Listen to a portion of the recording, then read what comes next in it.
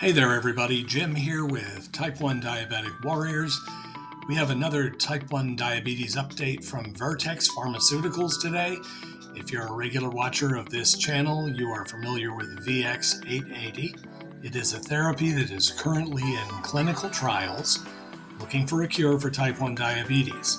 A lot of people are not familiar with the fact that there is also another therapy from the same company called VX-264.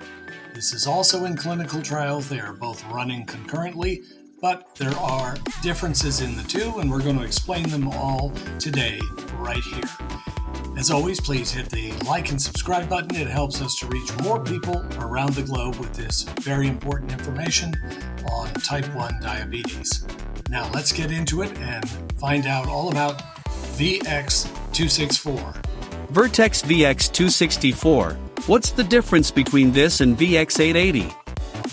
Vertex VX-264 and VX-880 are both investigational therapies being developed by Vertex Pharmaceuticals for the treatment of Type 1 diabetes, but they differ in their approach and specific formulation. VX-264 is a stem cell-derived, fully differentiated, insulin-producing islet cell therapy. It is encapsulated in an immunoprotective device designed to shield the cells from the immune system, which aims to eliminate the need for immunosuppression. This encapsulation device is designed to protect the transplanted cells from the body's immune response, potentially allowing for long-term function without the need for immunosuppressive drugs. VX-880 is also a stem cell-derived, fully differentiated, insulin-producing islet cell therapy. However, unlike VX-264, VX-880 is not encapsulated in an immunoprotective device, meaning patients receiving VX-880 will require immunosuppression to protect the transplanted cells from immune system attack. The focus with VX-880 is on the safety and efficacy of the transplanted cells in producing insulin and regulating blood glucose levels. So, the question is, where is Vertex in the process of developing VX-264? Let's take a minute to find out. According to a recent press release from Vertex and a related article from Diatribe, the VX-264 trial is one of the most anticipated research projects in years for people with Type 1 diabetes. The clinical study looks to gauge the effectiveness of implanted islet cells, which control blood sugar levels. The novel aspect of the treatment is an encapsulation device that protects the stem cell-derived cells from the body's immune system. In a surgical procedure under general anesthesia, the devices are implanted behind the muscles in the abdominal wall. This is a novel concept and has the potential to preserve the transplanted beta cells from being destroyed by the human body's immune attack.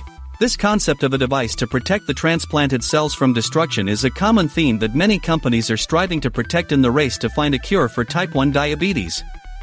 This study is running concurrently with the VX-880 clinical trial that this channel has covered for the last year.